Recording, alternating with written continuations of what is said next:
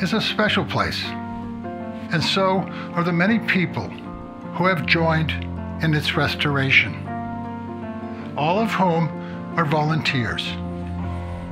What I have learned is that there is a tremendous effort being made to restore the Moely Prairie and to connect it back to its community. When I decided to feature Moely Prairie on Nature Revisited, I felt the traditional interview just wouldn't work. I asked Amy Chamberlain, who is the Outreach and Education Coordinator for Moely Prairie, and whom I have gotten to know, if she would be interested in having those who are involved with Moely Prairie share what they are doing and why it matters. Amy loved the idea. Over the summer, Amy has been gathering and sending me recordings of conversations, shared thoughts and memories, and the history of Moely Prairie. Here is Moely Prairie in their own words. My name is Stefan Van Noorden, and this is Nature Revisited.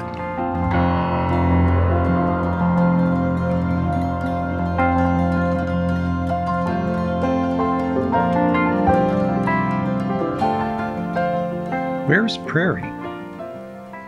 That's what I wondered when I moved to Prairie to Sauk, Wisconsin over 2 decades ago. But it didn't take me long to assume that all traces of the sprawling, verdant grassland from which the community takes part of its name had probably been plowed up or built upon long ago. Even then I knew that only a small fraction of the upper Midwest's original prairie had survived the waves of European immigrants that surged westward in the latter half of the 19th century. Eventually, I learned that fragments of the Sauk Prairie, which is what early white settlers called the 14,000-acre grassland they found between the Wisconsin River and the bluffs and the coulees of the driftless region, had survived. The largest of those remnants, and the one my wife Amy and I have become most familiar with, has been hidden in plain sight to all but a few locals for generations. Moely Prairie, named for the Swiss pioneer family that still owns the land, is a 23.5-acre sand prairie at the western edge of the village. This remnant survives thanks to the foresight of Barbara Moely, who in 2015 placed a perpetual conservation easement on the property, and to her farming ancestors, who used the land to graze a few horses, but never plowed it. Therefore, dozens of native plant species persisted, including prairie smoke, American pasqueflower, eastern prickly pear cactus, rough blazing star, lead plant, little bluestem grass, and Indian grass. Barbara knew that her gift to the community and to future generations would mean little if it were not cared for, so she entrusted the restoration and management of Moely Prairie to the Prairie Enthusiasts, a conservation organization dedicated to restoring prairies and oak savannas throughout the upper Midwest. This is Barbara Moely. The 24-acre field along Highway PF, now known as Moely Prairie, has been in my family for more than 100 years. The property was first homesteaded in 1848, when the land in that area was open for settlement. It changed hands several times until it was purchased in 1880 by William Shepester and his wife Elizabeth Moely Shepester, my great-aunt. In 1889, they sold the property to Elizabeth's uncle, Martin Moely, my great-great-uncle, and his wife, Amelia. Martin and Amelia then sold it to my grandfather, Andrew Moely, in 1892. With the 1892 purchase, Andrew established the Moely Farm on Highway 12, about a mile from what we now know as Moely Prairie. My father, John Moely, became the owner of the farm in the prairie in 1943. The prairie land wasn't useful for farming, as part of it was a sandy hillside, and another part was a low area that got soaked in summer rains, so the land was mostly ignored. In 1970, after my father died, I inherited the farm and the prairie. I wanted for many years to find a way to protect the prairie from development, as I could see that the village of Prairie was gradually extending out to the west. I liked the natural look of the land with little cedar trees, wild cherry trees, and prairie flowers. I didn't really recognize its value as a natural prairie, and I hadn't any idea of how to go about saving it. In 1998, I came home to Wisconsin for my Prairie du Sac high school class reunion. Several things happened during that visit. First, I met Dr. Donald Kinchy, who is an advocate for prairies and had done a great deal of conservation work in the area. He drove me around to see some of the prairie land he had helped develop and tried to educate me about what a prairie is and why it is important. Later that week, I attended an afternoon get-together at the home of Ted Savitas. I got to talking with his son Larry about my tour with Dr. Kinchy. Larry worked for the State Department of Natural Resources and knew our prairie very well. He actually had harvested the seeds of wildflowers there, and he encouraged my interest in preserving the land. He put me in touch with Steve Swenson at the Leopold Foundation in Baraboo. Steve and his colleagues at Leopold started work on the land, including a burn, but they had a lot of other projects, so Steve introduced me to Rich Henderson of the Prairie Enthusiasts. We worked out a formal agreement, by which I donated a conservation easement to the Prairie Enthusiasts. This provided the protection I wanted for the land, but it has done a great deal more. I knew from long ago that I wanted to preserve the prairie land. I never imagined all the ways in which it would become a part of the Sauk Prairie community, with high school students doing scientific observation projects, building signage, learning about animals, plants, and history from the land. I am very grateful to the Prairie Enthusiasts, to Amy Chamberlain and her family for all their work and enthusiasm, and to the people of Sauk Prairie for embracing this small piece of Wisconsin history and making it so beautiful, so genuine, and so valuable. I hope it will continue to belong to the community for generations to come. When the early French explorers visited here in the 17th century, they gave the place a name that meant Meadow of the Sac, and the name stuck.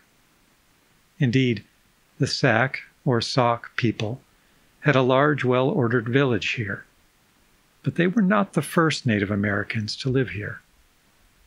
Like so many eastern tribes, the Sauk had been forced out of their homelands by European expansion, and they were eventually pushed further west and south into Iowa, Oklahoma, and Kansas.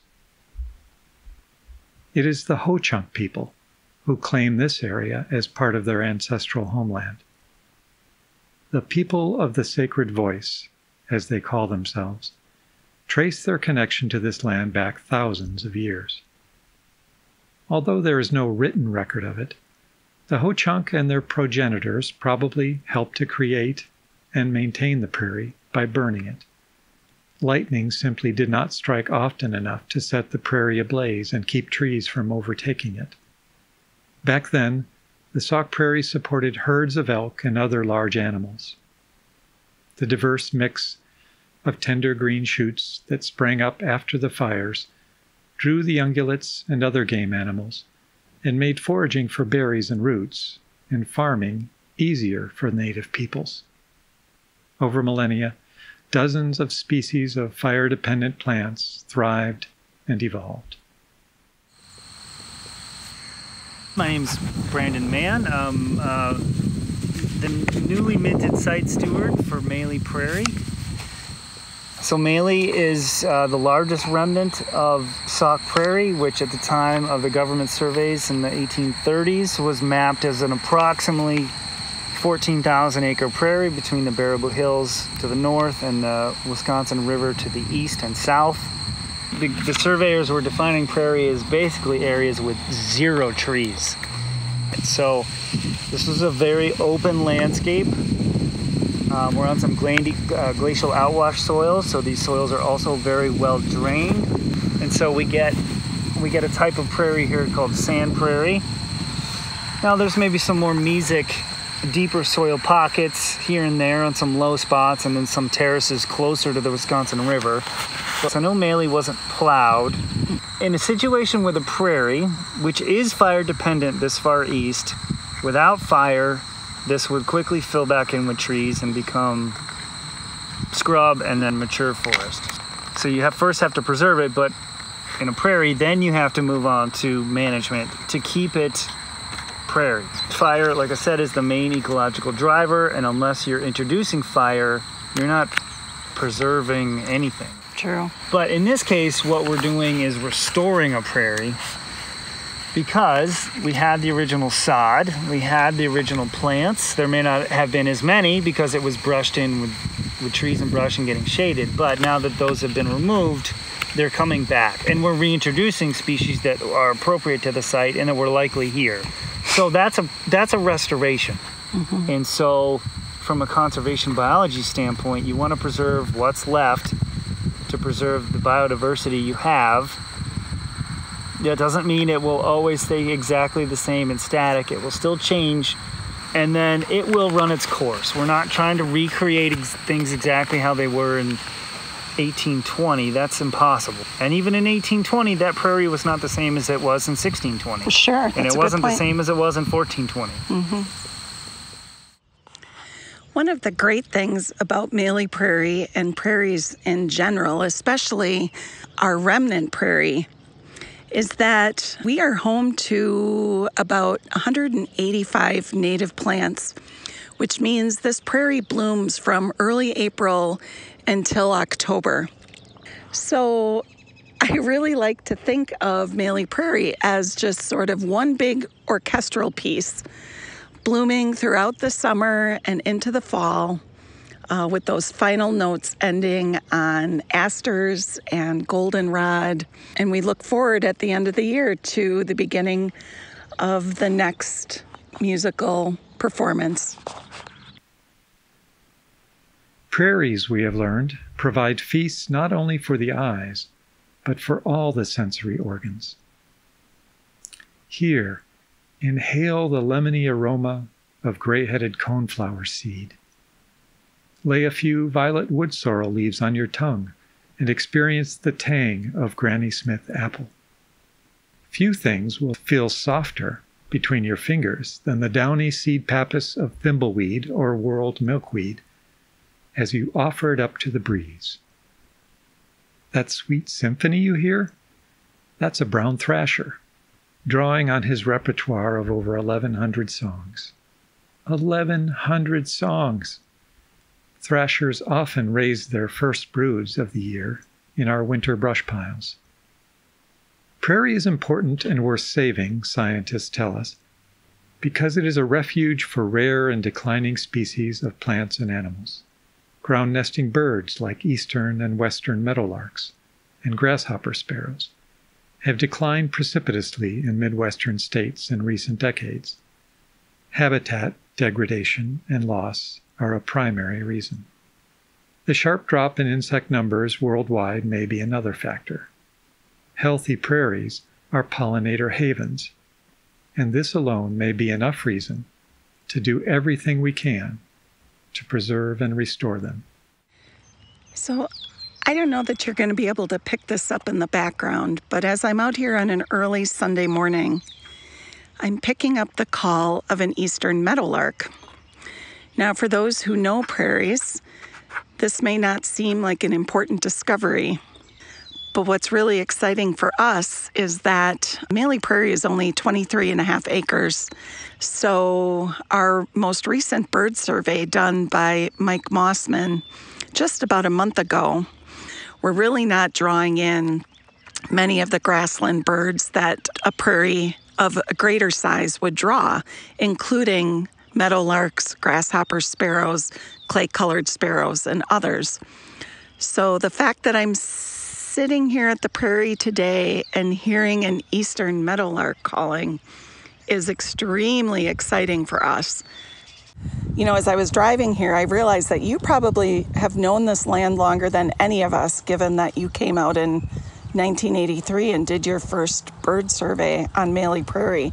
Yeah, in 83, I was working for the Department of Natural Resources, and one of my projects was to look up all the sites in which this bird, the loggerhead shrike, had nested in recent decades.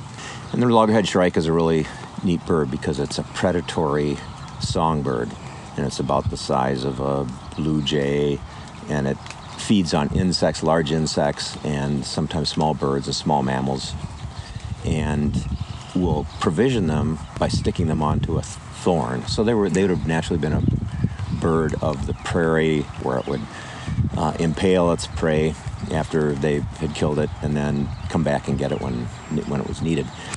I was out and I'd play my little calls of shrikes and walk around, and then in the meanwhile I would listen for all the other birds and record what I had in my notes, what I'd find. So I came here in May that year, and I didn't find any shrikes. I didn't really expect to. They're pretty much all gone. But what I did find out here was like 5 meadowlarks and lots of clay-colored sparrows or grasshopper sparrows, vesper sparrows, and there was a western meadowlark, and grassland birds, especially all the species that are declining as a result of these changes in agricultural practices, forest succession. All of these things are contributing to the loss of grassland. It made all these grassland birds like the shrike and all those other ones more and more rare. You had a meadowlark show up here this year, which I think is wonderful. So I guess that's one of my questions, because periodically too, not this year, but like last year and the year before, we heard clay-colored sparrows out here. Mm-hmm. If meadowlarks and clay-colored sparrows and other more prairie-specific birds are not necessarily nesting here because the landscape isn't perhaps large enough to provide them what they're looking for, is a place like Moely Prairie still beneficial in terms of for feeding and other activities? On migration, the birds can have a place to come through and feed and hang out. Yeah, I think it is, and especially when it's part of although it might not be directly connected to other grasslands, it's part of a string of grassland. But I think the one thing that's really important about someplace like Moely is that it's so important for education, for interpretation, and to study and learn about it. I mean, there's a lot of good lessons about that, about restoration, about the diversity of life that you can have in a place like this where you've managed to bring back this native prairie, and so people understand what it is. When I was a kid, I remember seeing monarch butterflies everywhere. They were just everywhere. It was a known that you would see them. But my memory of lots of monarchs and then now seeing the sharp decline probably affects me more than the kids who this is their normal. I feel like we are sort of historians in a way to remind people that this isn't the way it's always been. Right. The great majority of the high school students we lead in restoration work, or who join with us to do citizen science, had previously never set foot in a prairie, despite living in a community and a school district with prairie as part of its name. If anything, popular culture probably gave them an anemic, if not inaccurate, idea of what prairie is. Even more gratifying than the ecological restoration for me is seeing prairie restored to its rightful place in these kids. As with the physical restoration work, it requires investments of time and patience, some art and some science, and plenty of trial and error. The dividends are returned to us in the form of eyes and mouths wide with surprise and wonder. To our own surprise and delight, a few of our kids have even gone on to pursue degrees in environmental science, and have told us that their time on the prairie put them on that path. So I'm out here today on Moely Prairie with some of our Sauk Prairie High School students. They have been volunteering with us for the last 5 Wednesdays as a part of the school system's effort to return to complete in-person learning. I'm here with 2 of our high school students. You had lots of opportunities of activities to choose. Why did you pick to come out to Moely Prairie on Wednesdays? I just thought it was a nice hands-on outdoor activity rather than being stuck in class. Just wanted to get outside and see nature and just experience some of the beauty around Sauk. Given your experience out here, was there anything that surprised you about Moely Prairie or prairies in general, of anything that we talked about while you were out here? Well, I just learned what was native and what was not native, and I didn't even know that Moely Prairie was like in Sauk. Like, I didn't know where it was, and I kind of just drove by it all the time. Something that surprised me was how much diversity is in a prairie, because I don't think I ever appreciated like how much really goes on like in a prairie. What has it meant to you to spend time out here restoring a remnant prairie? I think it's cool just to see the progress that we've made throughout like these past months, and it's gonna be cool to see it like in a few years to see like what it looks like then. Good morning, Mr. Lee. Good morning. I see you and I are both supporting Sauk Prairie High School today in our red shirts. Yep. I love coming out here. It is nice out in the morning. Yeah. For sure.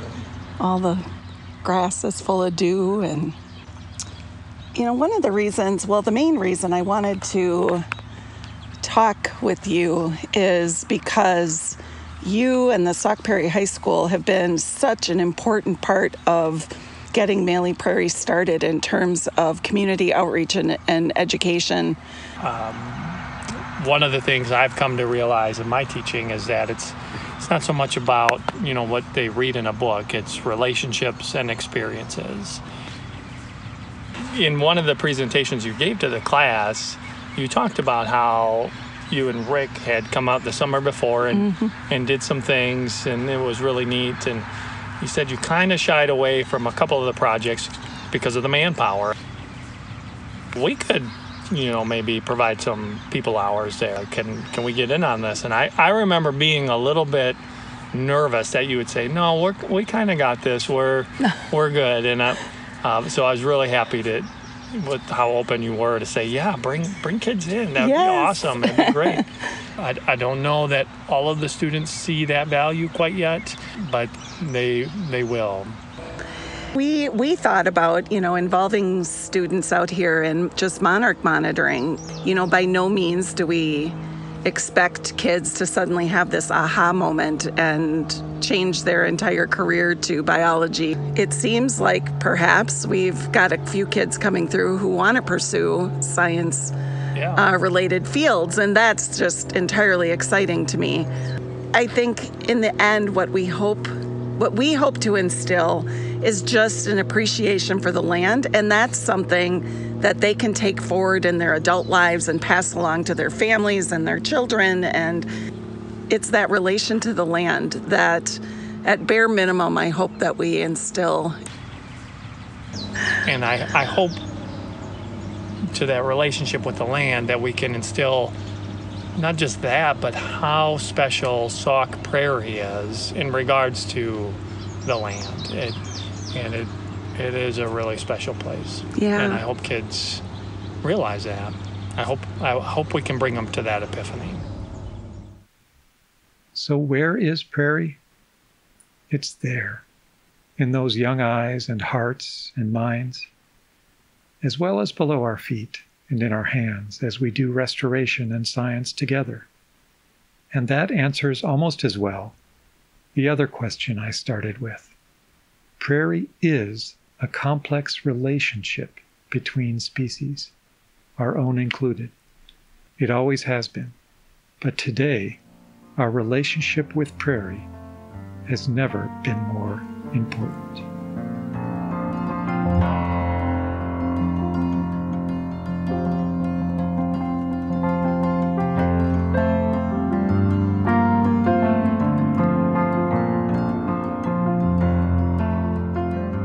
What would you say if someone told you a plant you were standing in front of at Moely Prairie has likely been there for centuries, yet has never grown taller than 3 feet? This fact would certainly raise a few eyebrows, and it certainly raised mine when I learned about it. I'm talking about lead plant. It's found blooming in patches throughout Moely Prairie, starting in late June. Its main root can grow 15 feet into the ground and thus can readily survive our controlled burns out here. Its mere presence on Moely is really a positive indication of the original high quality of our remnant site. But it's really the lead plant flowers that are the showstoppers, in my opinion, especially when you stop to inspect them up close. From afar, they seem stalky, kind of a deep purple. But when you look at them closely, that deep purple flower is the perfect backdrop for these bright orange stamen. So you have these contrasting colors of purple and almost a deep orange that just is nothing like you'll see anywhere else. So as you can imagine, the flowers of lead plant attract a wide variety of long-tongued bees, short-tongued bees, wasps, butterflies, which make lead plant vitally important to the prairie food web. I think it's nice to be reminded that we may not be the oldest beings out here on the prairie. Another wonderful plant that is found among the 185 native species on Moely Prairie is called prairie cinquefoil. It, like lead plant, tends to be found in high-quality habitats, reminding us once again how lucky we are to have this true piece of remnant prairie in our community.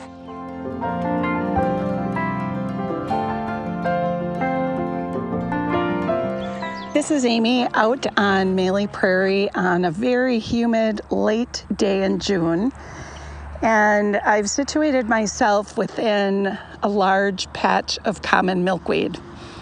And while I'm here, I'm going to take a look and see if I see any monarch eggs or instars. But I just want to take a minute to say that when the milkweed bloom, as they are starting to do now, they emit just the most delicious smell on the planet.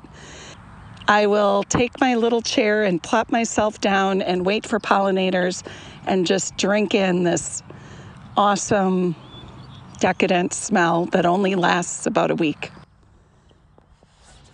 The other day I was out on the fringe of our prairie. As I always do, I check milkweed to see if I can find any eggs or instars. And while I was inspecting this patch of common milkweed, a monarch butterfly flew up and landed on a very, very small, not even yet flowering milkweed, not even a foot in front of me. And because I was so close, I was able to watch her actually deposit her egg directly on this milkweed leaf. I've certainly taken lots of pictures in the past of monarchs ovipositing. So the fact that this monarch landed at my feet basically allowed me to watch her lay her egg on this tiny milkweed was a miracle I had never witnessed before.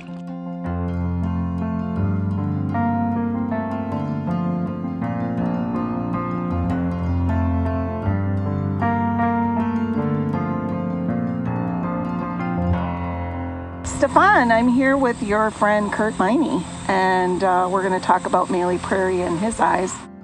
I do remember a couple springs when you could really see the prairie smoke in its glory here. And this, as you know, Amy, this place is just phenomenal when it comes to that particular species. So we began to understand that this was a spot, and others had noticed Moely Prairie before, but there was not much, in terms of sustained attention to it.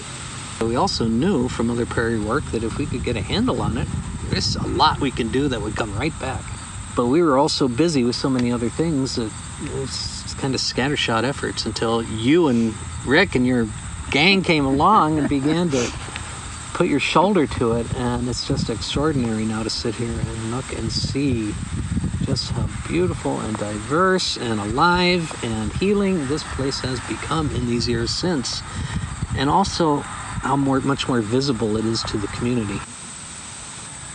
As much as we're putting our shoulder, as you said, into the restoration, we're also doing our best to educate the community about this space and about what, our area looked like likely before all this development, and especially among the neighborhood that this prairie adjoins, just to help them understand how important this piece of land is, how rare this piece of land is, and what a gem it is, even among other remnant prairies in our area.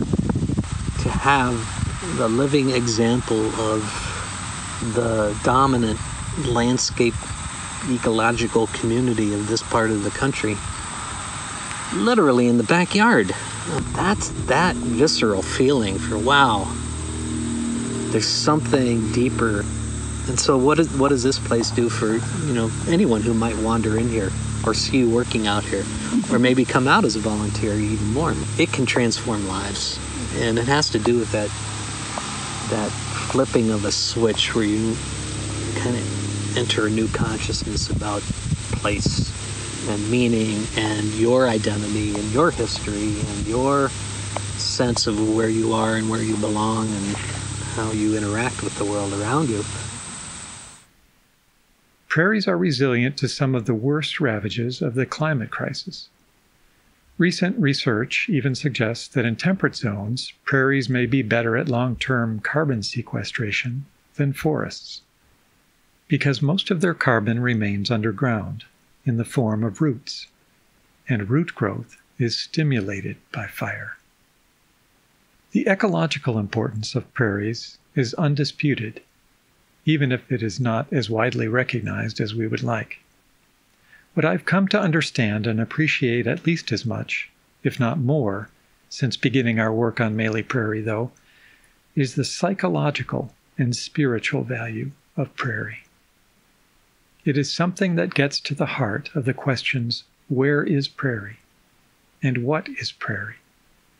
Prairie is so rooted in my psyche that it is not hyperbole to say that a world without it is now as unimaginable to me as a world without forests or rivers or mountains.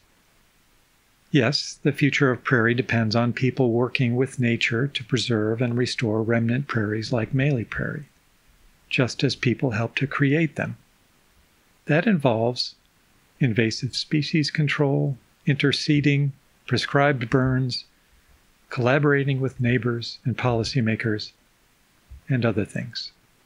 But I now believe those efforts will ultimately fail if we don't also restore prairie to the consciousness of people.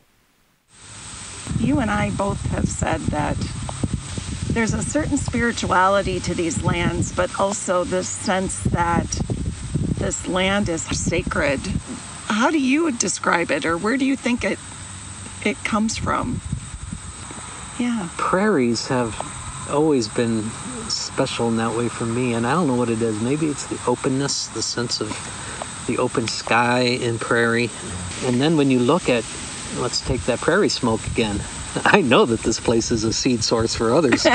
So the genetic value of this spot is another thing we haven't even talked about, is every patch has its own unique genetic legacy. Yeah. And we don't have enough. And others will tell you this. Our little mini patches of prairie, our little postage stamps have gone away. They've blinked out over the years in Sauk County and in southern Wisconsin and in the mid-continent. And every one of them contains unique, special, locally adapted genetic value. Having these opportunities everywhere and anywhere are important as well. What can people do in our community close to Moely Prairie, but anywhere? Like, how can somebody do something small and manageable to help? If you're fortunate enough to have a piece of land like this, or park or refuge, if you're lucky enough to have that, it makes it a little easier for sure. But I'm also strongly part of that view that says conservation isn't just about the places we deem protected, that all land is sacred and all land deserves to be respected and taken care of. And that extends from our largest, most remote wild places that are remaining to our most urbanized, humanized spots. No matter where we are on the landscape, there's something to do. If we're anywhere from that, on that spectrum, from the most wild to the most urban human place, And we need it all, and we need to connect them across that landscape. And every little bit we do helps to expand beyond what the boundaries of the little protected place may be, so that it gets woven in. It's not just this dramatic shift from this is controlled, dominated human landscape to this is wild. Yeah. Maybe we can begin to soften that boundary line and begin to integrate the wild into our human places while we do our best to protect and restore the wildness that remains. When my in-laws, Paul and Robin, moved to Prairie du Sac and bought a home next to Moely Prairie in 2015, Paul wanted to know more about the property. Because I had volunteered to help burn brush piles at Moely a few winters earlier, I knew enough to put Paul in touch with someone who knew more. Soon, Paul and I were volunteering several hours each week to liberate the prairie from exotic shrubs and native but encroaching trees. We worked under the watchful gaze of a septuagenarian named Denny, Moely's site steward at the time, and a rough-edged veteran of many restoration projects. As we worked and wandered around the rolling remnant that is Moely Prairie, we encountered flora and fauna that exploded our conceptions of what prairie is.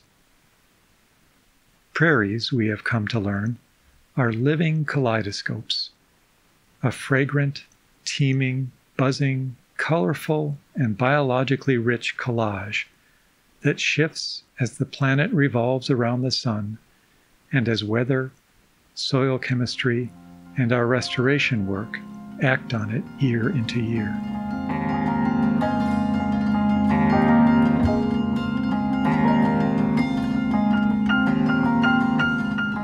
Just sitting here with my dad after a day working on the prairie.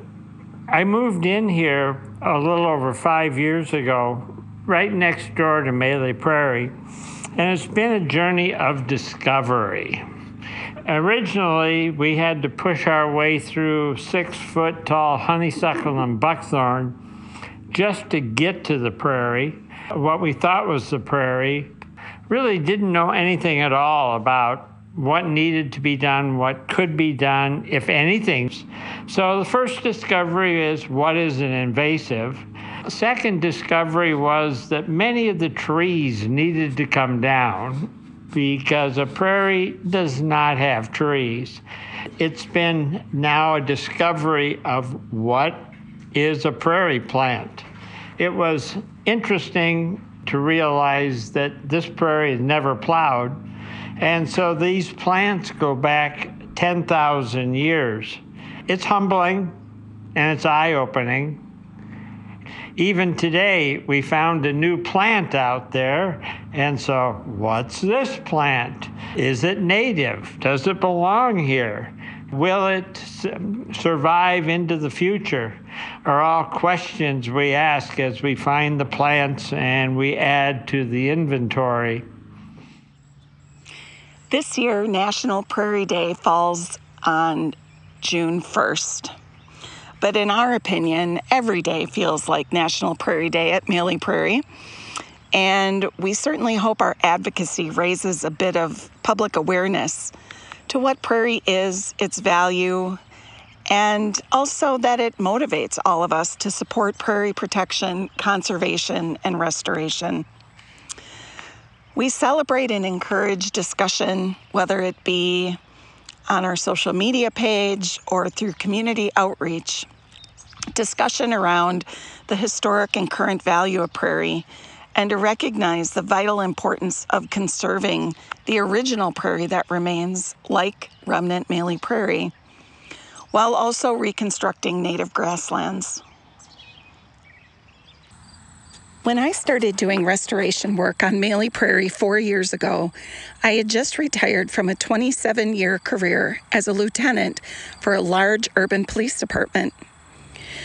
When I left my career, I wasn't exactly sure what I was going to do to occupy my days.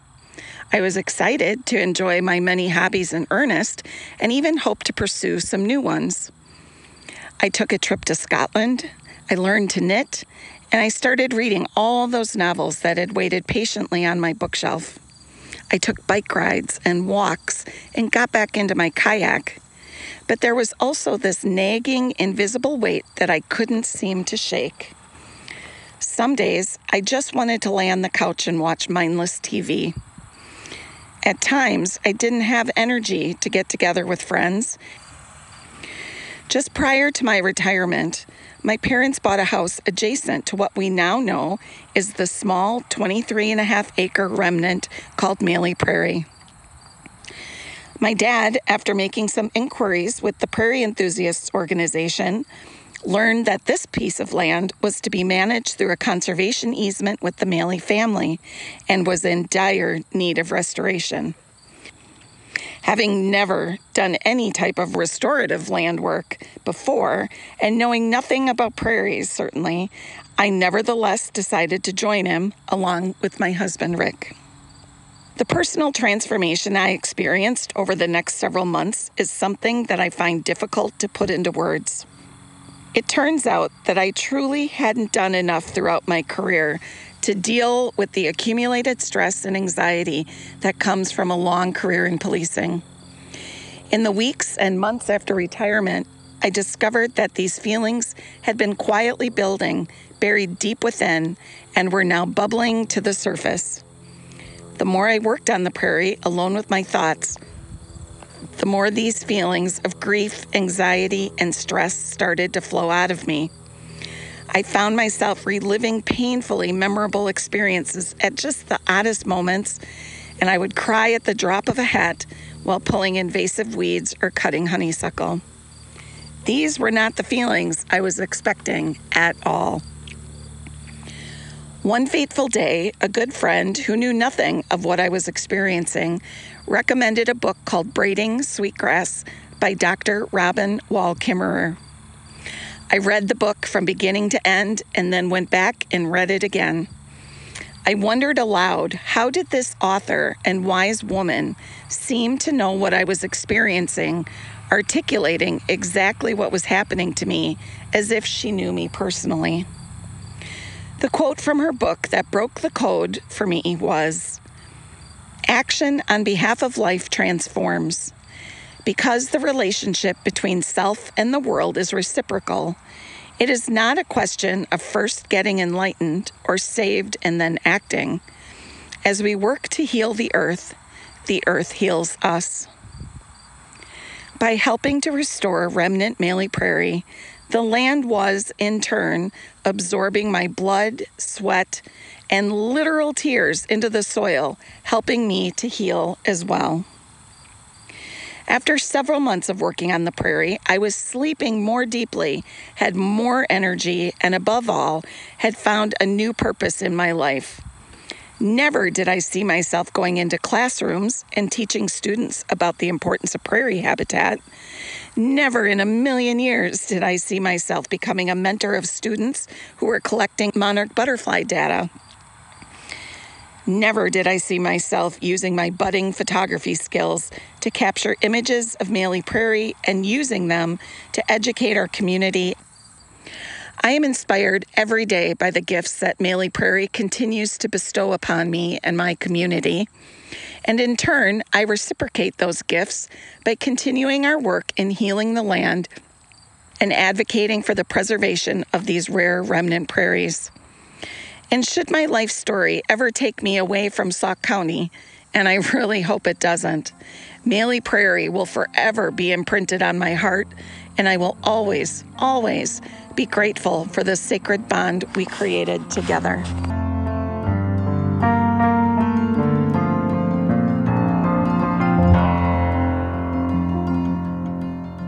It was 80 degrees on my way over here at 8 a.m. Well, here's a couple of things I was thinking of. Okay. It looks like you and Rick did a really good job on the Dames rocket. I understand you guys were pulling it again yesterday. I don't want to go into the jungle today. No. So here were some thoughts. One was trail maintenance. You know, we cut a bunch of stuff and took some trails through some slash that are not that easy to walk through. Okay. So we could follow the trail with a rake and loppers and cut stumps and rake paths. I was thinking we could start on the fence line. We've been talking about removing the barbed wire from the north end and cleaning up the fence line of regrowth. There's still plenty of regrowth to cut along the north-south path that runs down the middle between the prairie and the jungle. We'll be there all summer, so we could work down there too. We could work there, or we can work straight behind the house. There's honeysuckle.